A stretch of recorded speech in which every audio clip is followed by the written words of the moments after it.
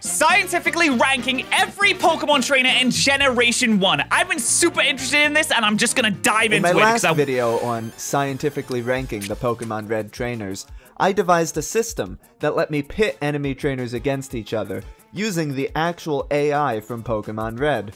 I then ran a giant round-robin tournament of all the trainers and ranked them 87,000 battles, that is ridiculous. Based on their performance. If you haven't seen the original video, I definitely recommend checking it out. While it took a while for the YouTube algorithm to catch on, the reception from— Oh my god, listen, as a YouTuber, I absolutely love seeing that big spike upwards. That's how you know a video gets into the algorithm. Like, when we see, like, if a video goes into the algorithm and goes out, like, you don't just get, like, a steady line of views forever. It'll be like, boop! And it'll immediately be suggested to, like, a gorillion people, and then it'll stop. They'll stop suggesting it. It's so weird. That's why no one understands how the YouTube algorithm works, because it just is random. It's like a random number generator that just spits out videos randomly. For the YouTube algorithm to catch on, the reception from actual humans was overwhelmingly positive. I actually think I saw this video, his original video, when it was on like 5,000 views as well. So I was before the algorithm got in with it. I'm very grateful. A number of these comments had some quite willful requests, falling into two main categories. The first wanted me to do the entire project again, but this time in Pokemon Gold, Silver, Crystal, Ruby, Sapphire, Emerald, Fire Red, Leaf Green, Diamond, Pearl, Platinum, Heart Gold, Soul Silver, Black, White, Black 2, White 2, X, Y, Omega Ruby, Alpha Sapphire, Sun, Moon, Ultra Sun, I love Ultra this Moon, beat. Let's Go Pikachu, Let's Go Eevee, Sword, Shield, Brilliant Diamond, Shining Pearl, or Legends Arceus. The second type of request would point out some issue in my methodology, and suggest I run the tournament again with the same combatants in the same game, but fixing any number of issues. Now, I would love to do a tournament in one of the later generations, and I definitely plan to tackle one or more of them someday, but considering how much time and effort went into running the tournament for— I'm sorry, can I just say this is really cool as like a YouTuber, because I think he had to model all of this and set it up himself. Like, the amount of effort that went into this video is truly spectacular, and it's around on things that you wouldn't even imagine. Like, you see all this and you're just like, oh, it's just sprites. But he had to place these, right? Game. The second choice seems like perfect low-hanging fruit, so that's exactly what I'll do. I'll fix all the issues with the original tournament, run the whole thing again, and put out a quick follow-up video. It shouldn't take much time at all. Oh god, it's been a whole year!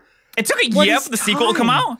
What have I been doing with my life? I feel like we can all relate to that. Oh well, better late than never. I'm glad he did this, because I feel like this is the quintessential version of this. Scientifically ranking the Pokemon Red trainers again. Let's go! By the way, as always, there are convenient timestamps in the description. If some parts of this video don't interest you, feel free to skip around. That's permission! I've just been given permission to skip. First, we'll fix all the bugs that I can think of in the original tournament's code. Then, we'll make a number of enhancements that people have suggested. Most notably, we'll be scaling the Pokemon so they're all level 50. This is the most important part, I think. Like I said before we started this reaction, the levels for the Pokemon were all the original levels, so it really didn't make any sense, and there was no way that any of the lower level trainers could actually win. Feasibly, the only logical conclusion is that the champion is going to win because they have the highest level. But in this one, they're all level 50, which means we're going to get a much different result. That's why I'm interested in this one. At this point, the video begins to explain all the changes made from the previous tournament, but since I didn't really have much to contribute in terms of my reaction here, and the fact that it's really cool information that isn't entirely necessary to understand this video, I think it'd be cool if you went and checked out the original video. I wanted to keep this reaction a little bit short down, and I didn't really have a whole lot to say there, but definitely please go and check out the original video if you are interested in coding or anything like that, because it is really, really, really cool stuff that you definitely need to see. The link is in the description. Basically, what you need to know is there was an original test that did not balance the levels. Now the levels are balanced, and there's going to be a difference shown between this and the original test. It's time for the ranking of trainers and also the ranking of kings. Apparently that's a good anime. The ranking. Here we go. Cards this time around are pretty similar to last time. The only two major differences to point out are that they now include the change— Ah, yes! Worst loss, D+, last two, okay, battle number 1093. change in ranking from the previous tournament, as well as hash IDs for the greatest upsets, in case you want to watch those battles yourself. Starting at the very bottom in F tier. Let's With a mere 443 elo, we find not the first rival battle as before, but instead Fisher number 11, whose team consists entirely of 2 Magikarp. Although they do know he has 2 Magikarp. Oh, that's really unfortunate. They even know tackle. They do know tackle. It's not enough to help Fisher number 11, who ended up winning only 11 battles in the entire tournament. Okay, to be fair, still being able to win 11 battles with just Magikarp is kind of insane, though. Passing by a number of unremarkable bug catchers, in D- tier we find our first major upset in the rankings. Our good old friend Juggler number 5 from Victory Road. What? Juggle number 5 right at the bottom? He's a Victory Road. This dude has a Mr. Mime. He literally is a Psychic type. Biggest throw of the century. Psychic types are broken in Gen 1. How are you losing? You know, Idiot. the one with a single Mr. Mime that only knows Double Slap. That's why it loses, because it only knows Double Slap. Why does your Mr. Mime only know Double Slap, you idiot? In the original tournament, he was able to coast on the fact that his Mr. Mime was level 48, but that's no longer an advantage with the levels flattened, losing Juggler number 5 166 spots in the ranking. Jesus Christ, absolute degenerate dropping down. Pretty quickly, though, we do reach the first rival battle. This time, it's the Bulbasaur in the lead. Probably a... Okay, so we got the first rival battle here. That's not bad. I love how this is laid out, by the way. Showing the cards go along. It's absolutely beautiful. Again, because of Bulbasaur's dual typing, earning himself a spot in D tier. Sorry, Bulbasaur, I love you. That, we find a rather curious trainer, Fisher number 9. Fisher number 9? Don't talk to me about Fisher number 9. A side effect of flattening the levels is that, where in the original tournament, ranking correlated quite nicely with average level, now it correlates with party size. Generally speaking, the more Pokemon you have, the better you do in the ranking. Unless you're Fisher number 9 with 6 Magikarps. Brilliant. As we make our way through the list, I'll be pointing out some exceptions that prove the rule, like Fisher number 9 here, who is the lowest ranked trainer with a full team of 6. To be fair, there's not that many trainers in Generation 1 that have a full team of 6. In fact, there's very, very few. In fact, he's one of only 3 battles in the entire game against full teams of 6. Like I just said, dude, I swear I did not pre-watch this video. I promise I did not pre-watch. The other 2 both being rival battles. Like his compatriot in F tier, the all Magikarp strategy proves ineffective. What? I thought it would be such a good strategy, too. They're such strong fishes.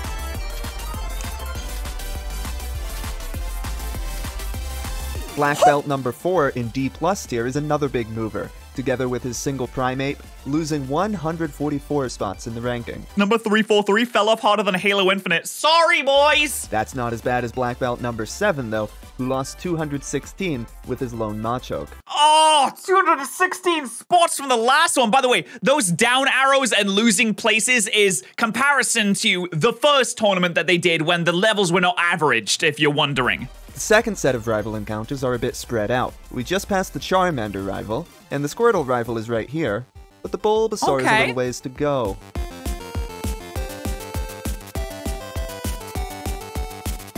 Oh, there he is.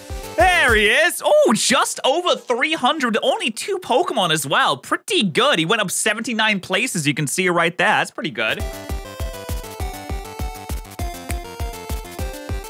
In C tier, we find perhaps the saddest trainer of the entire tournament. Here we go. The sad one. Minus 244 places. Gentleman number 4. Sad, guys. He died. He actually died in between filming the 2 videos, so he wasn't able to be present in the second one. Standing alone with his trusty Primate, lost more places in the ranking than any other trainer, dropping by 224 places. 224 places from the first tournament. It's hard being a gentleman out here. You're just trying to be nice to the ladies. Put on your fedora, go outside. Say milady, open some doors. But the ladies, they only want big muscly men that are douchebags to them. Let me tell you, it's hard out here, ladies and gents, it's hard. Not long after, we find the first gym leader, Brock, who's gained a what are you? He went up 80 places. Okay. Respectable 81 places in the ranking. It makes sense that early gym leaders like Brock would gain a boost in the ranking. They have access to the special AI routines associated with unique trainers, granting them the ability to use items, and their Pokemon have special moves that other Pokemon of the same level wouldn't have. Without being restricted by their low levels, Brock's Pokemon finally get a chance to shine. Unfortunately for him, though, he does still only have 2 of them. So, at the bottom of the gym leader rankings, he remains. Damn, sorry, Brock. That is confirmed that Brock is unequivocally the worst gym leader in Kanto. Also in C tier, we find junior trainer female number 11, who took part in the 3rd longest battle in the tournament, against Erica, of all people. While I did find that there tended to be longer battles this time around, by virtue of the fact that most Pokemon had more HP to work with, there were actually no endless battles like last time.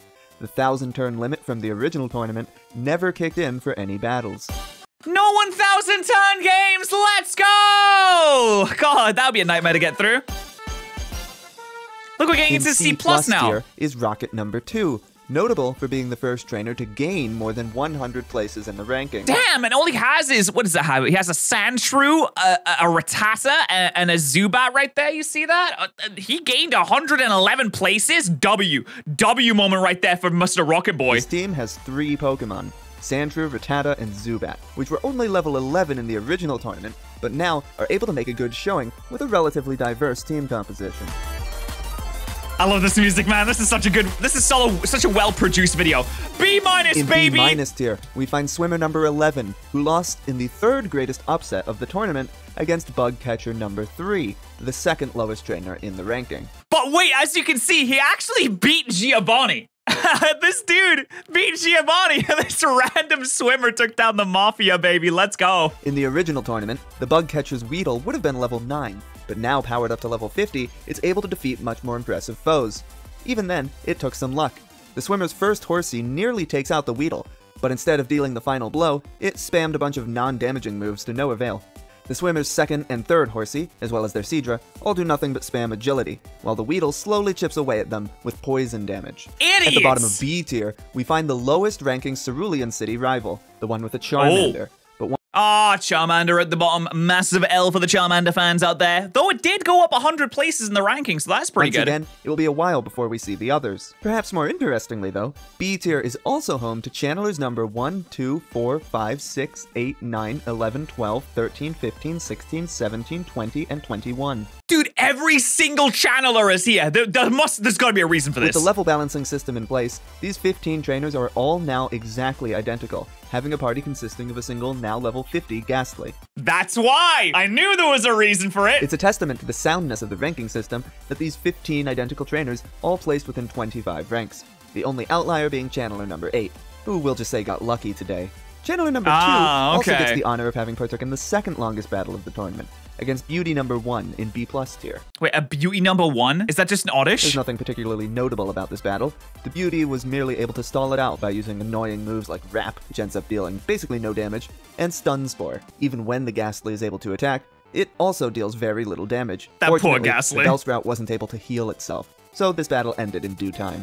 Oh dear, Jesus Christ. Dude, Bellsprout's Gen 1 sprite is ugly as sin. Anyway, in between all those channelers lies the Squirtle rival, with still no Bulbasaur in sight. Ooh, Bulbasaur up higher. Nice, good. But then there's Beauty number 14, who brings us the longest battle of this tournament, against swimmer number 11 from back in B-. I think it took 953 turns. Again, combine that with the fact that the swimmer has 4 Pokemon in their party, all with the same set of stalling moves, and the Beauty has to fight for over 50 minutes to secure her victory. 50 minutes? No, it doesn't tell you how many turns was in it. Oh, man. Near the start of B. Surge? Wait a minute. Surge is below Misty? We find Lieutenant Surge. He's gained a respectable 62 places in the ranking, but at the cost of now ranking below Misty. Oh, also that's embarrassing, mate. We find Hiker number 3, who's gone up a remarkable 191 places. I think the reason why Surge was so low ranked is because he basically can't do anything to rock and ground types, and Hikers and things like Brock and all of those characters with Geodudes and Onyxes and Sandshrews are so common that he just ran into too many of them and he couldn't do anything about it. Any other trainer. His party has 4 Pokemon, all originally level 13, 3 of which are Geodude. Another fun fact about Hiker number 3 is that he partook in the 4th longest battle of the tournament. His opponent was himself. Trust nobody, especially not yourself. Watching the video, it's pretty clear what made this battle last for over 30 minutes. By the way, since people asked last time, self-battles don't affect the ranking. They're just for fun. After that... For fun. Yeah, because attacking a Geodude with tackle for 30 minutes is super fun. We find Pokemaniac number 3. who lost in the second greatest upset of the tournament against Beauty number 3 from back in D- tier. As you can see, the Pokemaniacs team of Slowpoke fall one by one to an endless barrage from the Beauty's Execute. We also find the first exception that proves the rule from the other end. Juggler number 7, here in B+ tier with his lone Hypno, is the highest ranking trainer with only a single Pokemon in their party. He had Psychic though, so that's still pretty good. There's no Dark type in this game. Two. Next up is Misty! who's gained a very impressive 138 places, followed by an even more embarrassing trainer than the Pokemaniac, Cool Trainer Female number 6, who managed to lose against the very first rival encounter of the game, the Bulbasaur rival from Yeah, good job, idiot cringe. She has a Venusaur? Since when? tier. This is the greatest upset in the entire tournament. How do you lose when you have the bigger boys? It's the rivals Bulbasaur against the Cool Trainers Ivysaur and Venusaur. The Cool Trainer falls into the classic Bulbasaur trap. She tries to spam Poison Powder because Poison is super effective against Grass, but since Bulbasaur is also part Poison type, the move does nothing. The rival is then able to slowly chip away at its evolution's HP with Tackle, securing the victory.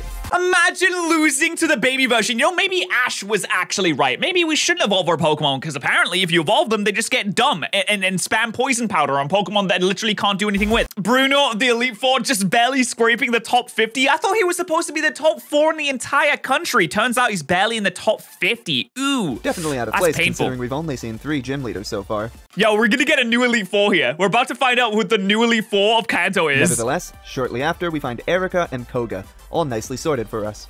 We also Okay. find the lowest ranking SS Ann and Pokemon Tower rivals. Dude, that's SS Ann rival? It's that high? That's dude, maybe the rival actually is supposed to be the champion. Charmeleon and Wartortle, respectively. We also find our last so-called exception that proves the rule. Channeler number 22, who holds the honor of being the highest ranked trainer with only 2 Pokemon in their party. Jesus Christ, he's so high. God, it's only Ghastly and a Haunter, isn't it? Here on out. Then we find the other 2 SSN rivals. Ivysaur leading the pack as usual, followed by Blaine. Sabrina, like before, is not taking her proper place in the gym leader rankings. Damn, dude, Sabrina's gonna be like, Sabrina's straight up gonna be in the Elite Four, I bet. Rounding out A+ tier, there's the gym battle against Giovanni, and Lorelei, who actually managed to gain 31 places this time around. Of course, she's still just as prone to drawing out battles with rest as she ever was, so I have a sneaking feeling that my new Alo system is a little too forgiving of her cowardly tactics. Yo, these Elite Four members aren't as strong as we expect them to be, I'm just saying. Anyway, finally in S tier, we see the last 2 Pokemon Tower rivals, with Charmeleon actually beating out Ivysaur for the first time. I can't believe Tower's in the top 20. And there's Sabrina! Which brings us at last to the top 16. So, before we get to the top 16, I want to address one comment that I got a few times on the original video, which is that my AI tournament isn't actually a tournament. That is, of course, nonsense. Round-robin tournaments are absolutely tournaments. You tell them! I can understand the concern. These people probably didn't want a big list of win-loss draw ratios, but rather the nail-biting excitement of one-on-one battles played out in a bracket. So, hey, why not? Rather than going through the rather predictable top 16 in order, let's instead use the results from our round-robin tournament to seed a single elimination Sweet 16 bracket. Okay. The winner of that tournament will be crowned the true strongest trainer in all of Pokemon Red and Blue. Let's go! The list of competitors is pretty much what you would expect. Oh, this is gonna be There's all sick. 3 Professor Oaks, 9 rivals, Agatha and Lance from the Elite Four, and Sabrina. The only surprise contender is Juggler number 2 from Victory Road. Let's go, Juggler number 2, baby! Yes, that's my boy. I need you to win, Juggler number 2. The first match is between the 1-seed champion rival, the one with the Charizard, and the 16-seed Sabrina. The champion's Pidgeot takes out Sabrina's Kadabra. And, after some back and forth with mirror moves...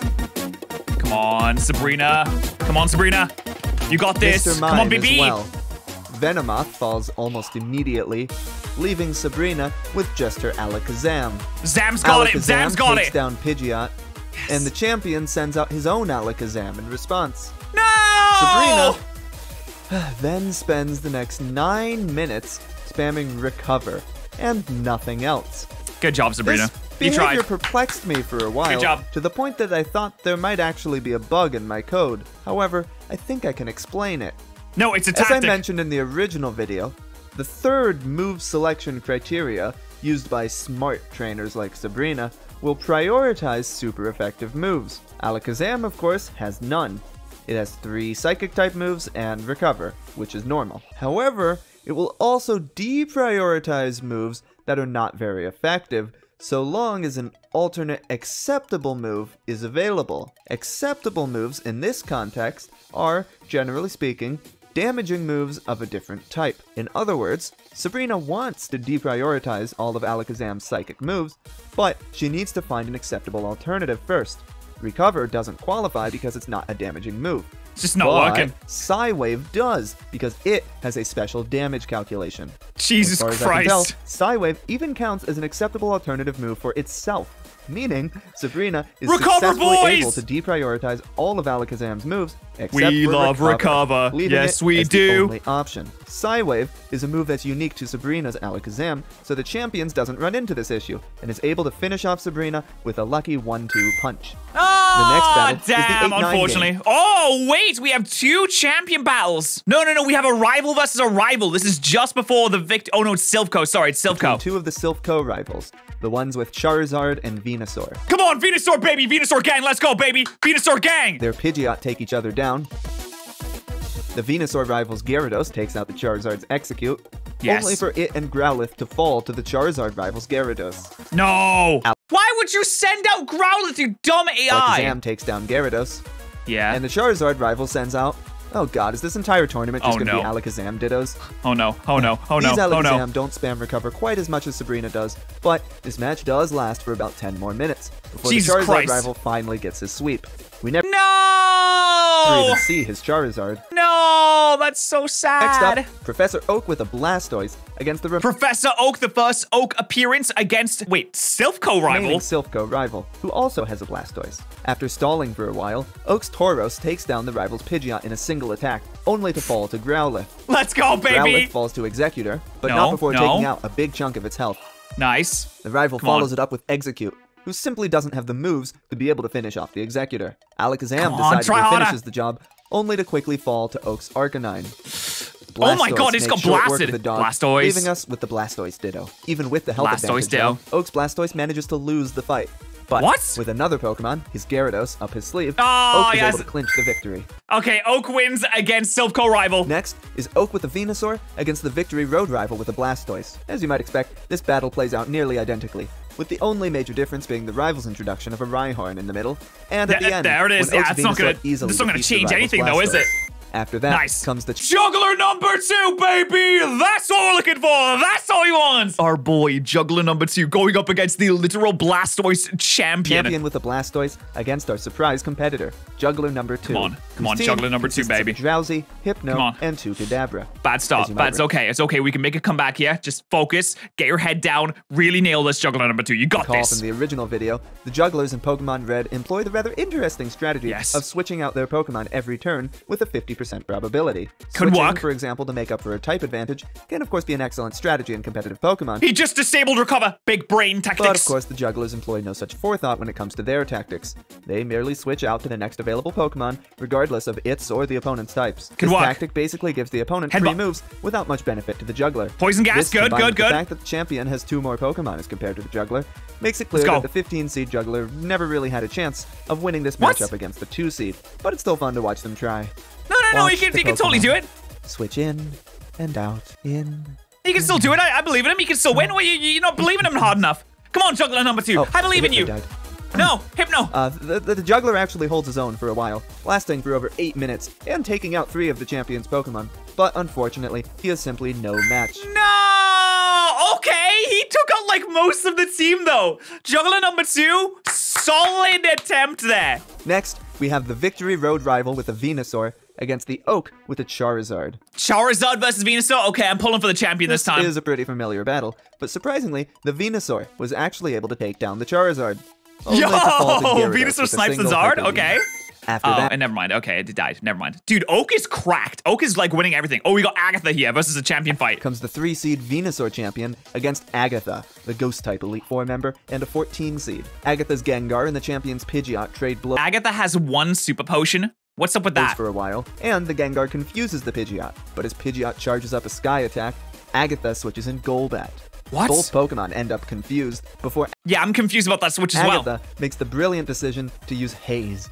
thus curing both Pokemon of their confusion. I didn't even know it did that. By switching the heavily damaged Gengar back in. Which, Agatha, of course, she could have done one turn ago, alleviating what? the confusion for herself without curing it for Pidgeot, but there's no point criticizing the game's AI at this point. Agatha, you We've idiot. all seen much worse. It kind of pays off for her, as she's just barely able to take out the Pidgeot. This success doesn't last long, though, as the champion's Alakazam is able to decisively sweep her entire team. Jesus With Poison Christ. being weak to Psychic, and Ghost having no effect against Psychic in Gen 1, Agatha really didn't stand a chance. No, come on, Agatha, you could have done better than that. Lastly, in round 1, oh, we got Lance making an appearance here. A Lance versus the champion. Now we're really gonna find out, did Blue cheat to get into, wait, oh no, this is the before Victory Road. Rival with the Charizard against Lance, the Dragon-type Elite Four member. This battle ended up being the shortest of the entire tournament, at just 3 minutes and 46 seconds. Lance is railing him, oh my god! Gyarados sweeps most of the rival's team before falling to Alakazam, who also takes out Lance's first Dragonair. The second Dragonair finishes off Alakazam before losing to Charizard. But then, Lance's Aerodactyl just barely manages to finish the job, earning him the victory. Okay, so we would have known that the Victory Road version wasn't good enough to become champion. On to round 2. There's going to be a lot of similar battles in this round, so we won't dwell on these for too long. First up is the 1-seed Charizard champion against his past self. Come on. No surprise how this one turned out. Yeah, I was going to say, yeah, come on. It's literally the weaker version. That comes Oak with the Blastoise against Oak with the Venusaur. Venusaur Orc, let's go, baby! This one goes exactly how the type matchup implies it should. Next is the Blastoise champion against Oak with a Charizard. Ooh, who do I want to win here? Blastoise. I want Blastoise champion to win this one. Oak actually manages to win this one for a spot in the final 4. Nice. Lastly, we have the Venusaur champion against Lance. Could Venusaur actually become champion? Props to Lance for making it this far, but I'm afraid there's a reason he's not the Pokemon League champion, and, unfortunately, not the champion of this tournament either. No! Our final 4 ends up being 2 similar matchups. The Charizard champion against Oak with a Venusaur, and the Venusaur champion against Oak with a Charizard. Wait, so the final match is gonna be, it's gonna be a duplicate. It's gonna be a Ditto fight. These 2 similar matchups actually end in the same way, against the way the type matchups would lead you to believe. Okay, all right, so the final match is gonna be, it's Venusaur versus Venusaur. This is why Venusaur is the best Kanto starter. No matter who ends up being the champion of this tournament, Venusaur is clearly coming out on top. Speaking of champion, we've made it to the final round. Oak with the Venusaur against the champion with the Venusaur. Now, we finally get to find out, was Professor Oak canonically stronger than Blue in Generation 1? Let's go, baby! Here we go. This is it. Whoever wins this matchup will be crowned the undisputed strongest trainer in all of Pokemon Red and Blue. I want Oak to win this. I want Oak to absolutely slaughter this man. Oak starts out strong, taking down Pidgeot with his Tauros. But the champion follows it up with, if not his strongest, certainly his most annoying Pokemon, Alakazam. That's a big problem. Alakazam finishes off Tauros, then spams Recover and a full Restore to hold on as it chips away at Executor's health. Ooh, With not good. Executor out of the way, the champion's Alakazam is able to easily finish off Oak's Arcanine and Venusaur. Oak's Gyarados just barely holds on after bringing Alakazam to the brink of fainting with Hyper Beam. But Take him out! Alakazam Spam Hyper Beam! during the Spam attack's Hyper Beam! recovery time. No! With both Pokemon in the red, it's down to a battle of speed, and Alakazam manages to finish things off with a Psy Beam. No! Which means that, yes, the irrefutably, scientifically measured, absolute strongest trainer in all of Pokemon Red and Blue is the champion rival with a Venusaur. GG's to the winner. Well, as we know, Venusaur is the best starter in Generation 1, so this makes complete sense. Well, I hope you guys did enjoy the video. Make sure you subscribe to the original creator, who's linked in the description. I'll see you in the next one.